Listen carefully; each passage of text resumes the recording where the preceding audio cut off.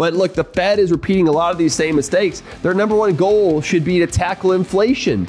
Leave everything else out of it, tackle inflation, cut the balance sheet to about 6% of GDP, which would be around $1.75 trillion instead of the $7 trillion today. And that would bring the balance sheet closer to the pre-2008 crisis levels, providing a more stable foundation for economic growth.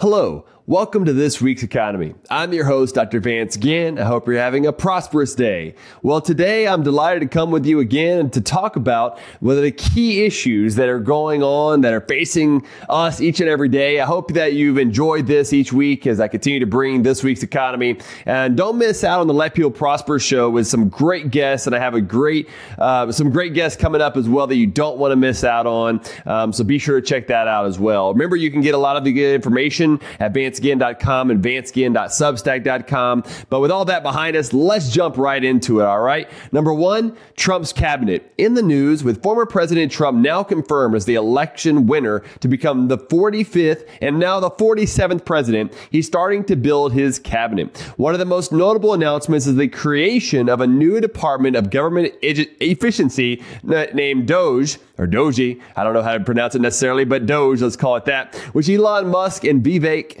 Ramaswamy will lead. So look, my take on this is time for action. Reining in federal spending and federal regulations has to be priority number one. And it's not just reining them in, but actually cutting them. And so any way we can do that, we should be pushing forward to do that. Congress, whether it's Republicans or Democrats, cannot seem to get their act together. So maybe what we need instead is something like the DOGE, which is an outside of government organization, or not organization, but group that's going to come together. It looks like they're going to provide more insights and opportunities for the public to get involved. I will be doing my part to submit as much as I can to get them to cut government spending. Because remember, running $2 trillion a year plus in deficits, that's just unsustainable. We've got to do something about this before it takes more of our resources, more of our economy, and more of our prosperity away from us because of excessive government spending. And if also at the same time they find ways to cut regulations, we're talking about economic boom that could happen by unleashing the Leviathan of government really across the economy. So I think this is really important. Elon Musk, Vivek Ramaswamy, both have done a good job of at least talking the good points about making sure that this is actually has some teeth and things of that nature. That's one area where I'm a little bit concerned. But look, it's outside of government, so no taxpayer funds are going to that. So I think that's important. What we should also see if there's some sort of teeth. Really, the teeth that I think will come from this is, let's say they have a number of cuts to government spending, cuts in regulations. Congress doesn't have to listen to them. The president can't do very much about a lot of those cuts that are needed. And so what could happen, though, is President Trump, if they can get him on board with cutting government spending, he could use the bully pulpit, right? And go through and demand that Congress make these changes, or he's going to veto every bill. I mean, he could put a lot of pressure on Congress to make these changes. And Congress is going to be a majority of Republicans in the Senate and Republicans in the House. So they've got a trifecta here. They should make the best out of this opportunity because Americans are going to suffer if they don't. Speaking of suffering, number two, inflation rising. In the news, the latest Consumer Price Index, CPI, report revealed that inflation picked up again in October, with the CPI rising by 0.2% across a broad range of goods and services. And even the headline number for year over year was up about 2.6%. My take on this is that core inflation, when you exclude food and energy, which of course we all buy, is at the highest level since May. The new CPI report shows that this is the third straight month that core CPI inflation is going up, and it's now reached 3.3%, well above the 2% average inflation target that the Federal Reserve has put in place, or at least they consider. And this is the highest level of inflation now since May of 2024. This is just not a good situation, okay? And this is something I've been talking about again and again. The Fed cannot repeat the same mistakes of the past. I don't like the idea of Donald Trump trying to influence what Jerome Powell is doing, although they're independent, kind of a name only, and I'll talk about that in a minute. But what I don't want to see is the Federal Reserve making bad decisions. This is ultimately why the Federal Reserve should probably run by a computer, much like most government actually should be run by computers and AI and things of that nature. Get the discretion out of it and leave them to rules of fiscal rules and monetary rules. We would be in a much better situation with much more liberty and freedom and prosperity along the way. But look, the Fed is repeating a lot of these same mistakes. Their number one goal should be to tackle inflation. Leave everything else out of it. Tackle inflation. Cut the balance sheet to about 6% of GDP, which would be around $1.75 trillion instead of the $7 trillion today. And that would bring the balance sheet closer to the pre-2008 crisis levels, providing a more stable foundation for economic growth. I think that would be huge and allow for more stability in the marketplace with all the bubbles that are out there. We can get rid of those. It'd be a much better situation overall, okay? Number 3, nuclear energy. In the news, the U.S. is facing growing energy demand driven by industries like AI, electric vehicles, data centers, and more. Last week, the Biden administration unveiled a plan to expand nuclear power over the next few decades. While the plan outlines ambitious goals, it lacks funding and will depend on Congress and the incoming Trump administration to implement. Energy was a key issue in the recent election, especially in swing states like Pennsylvania, where fracking played a central role. My take on this is a key part of America's energy future is going to be nuclear power. I'm one who likes all of the above approach. I just don't want the government putting their thumb on the scale in one way or the other, whether it's natural gas or oil or nuclear power, the reliable sources of energy or the unreliable sources of energy like wind and solar and hydropower and other things. I don't like the government picking winners and losers. I want the competition in the marketplace through price signals to indicate what we should be using versus the government coming out and saying what we should be using. They don't know what's best. The marketplace knows what's best, okay? We don't need a top-down socialist system. We have that too many places otherwise. This is why we're having brownouts and blackouts across the country and running short on electricity is because of government failures, not because of market failures. If you privatize these things, allow for markets to work and allow for prices to send the best signals to what energy sources we should use, we'll be in a much better situation that we don't have to worry about electricity going out and not having cheap and affordable and abundant energy all across the country. So let's make sure we get to that. But I think nuclear power should be a big part of what's going on there, okay? Next, number 4, the Fed under Trump. In the news, Federal Reserve Chairman Jerome Powell was recently asked about his future under the incoming Trump administration. Powell maintained that the U.S. law protects him and other Federal Reserve governors from being removed from office before their term ends. My take on this is that ultimately, what should we do? We should end the Fed. We don't need a central banker. We don't need any of that. We should allow markets to work, a free banking sort of situation, a gold standard, something else that would allow us to not be a fiat monetary system that has a central bank directing assets, directing markets across the economy, setting interest rates, and screwing up things in so many ways, if I may be blunt. And so the President Trump, look, if Jerome Powell's right, Trump can't come in and fire him.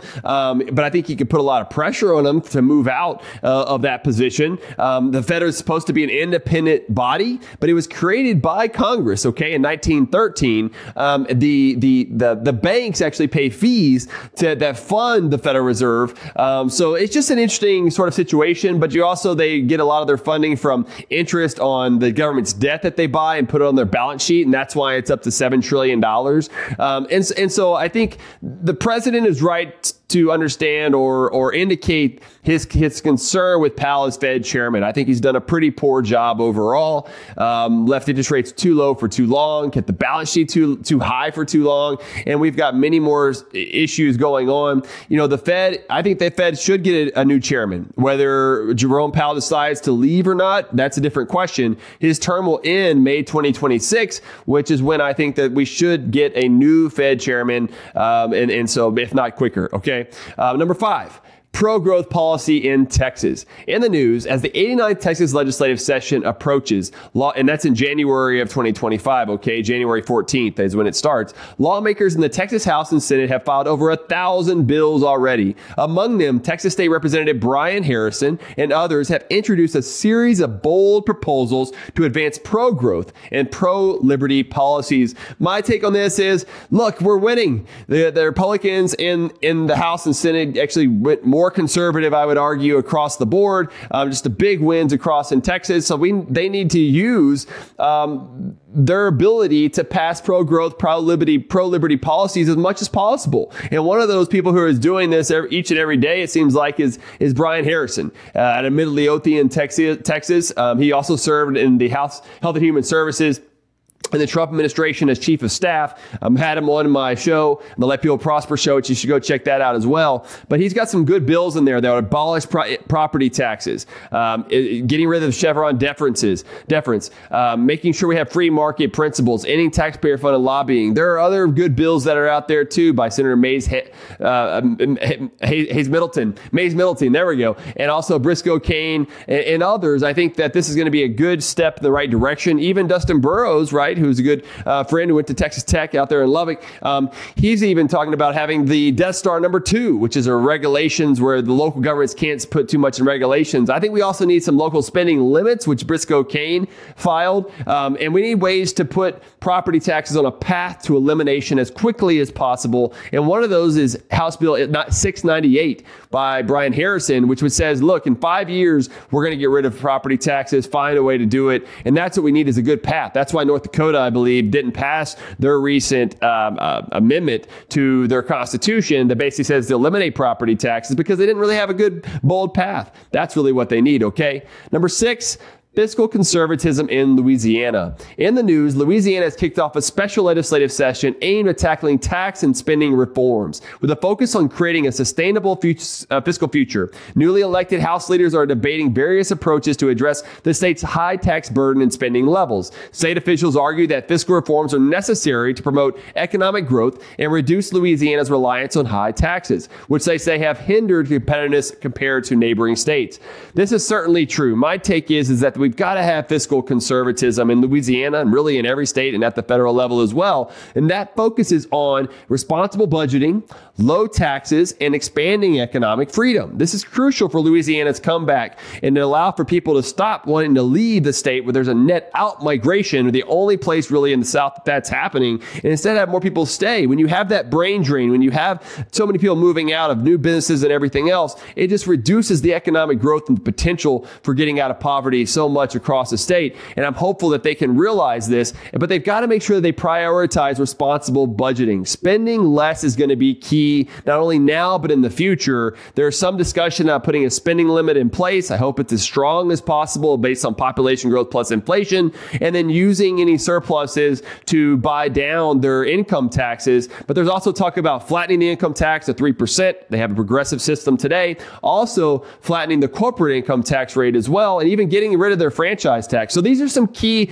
pro-growth policies that I hope that they will make and pass these, but they've also got to make sure they have fiscal conservatism, because if not, they're going to turn into a Kansas or other states that have done a poor job of cutting taxes and then not reining in government spending and leading to higher taxes in the future. That's something that they cannot have. And if they embrace spending discipline, Louisiana, like Colorado's Taxpayer Bill of Rights and others that are out there, I think this will be a great opportunity for Louisiana to set the stage for many things to come. I know my good friends at the Pelican Institute are doing some great work over there, and they will continue to do that because this is a great opportunity there in this special session in Louisiana. Well, that's all I've got for you this week. There's been a lot going on. We're getting close to the Thanksgiving break, one of my favorite times of the year. But thank you for joining me in this week's episode of the This Week's Economy. For more insights, don't forget, go to vanceginn.com, and don't forget to get a paid subscription to my newsletter, Substack newsletter, vanceginn.substack.com, so you receive this in your inbox every time they come out.